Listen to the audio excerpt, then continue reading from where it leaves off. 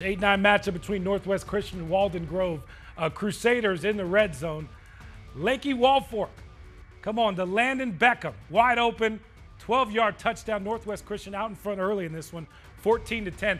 The next play, my producer Tyler, he jumped up, Lena, when he saw this. Yeah, he caught it one of the plays of the night. Caleb Layton fires downfield. Oh, Devon Coleman. My goodness. What? I see why he got up off his chair. We're up off the chair. Just the normal 72-yard connection. Close game at the half. Northwest Christian falls 30-20, the final.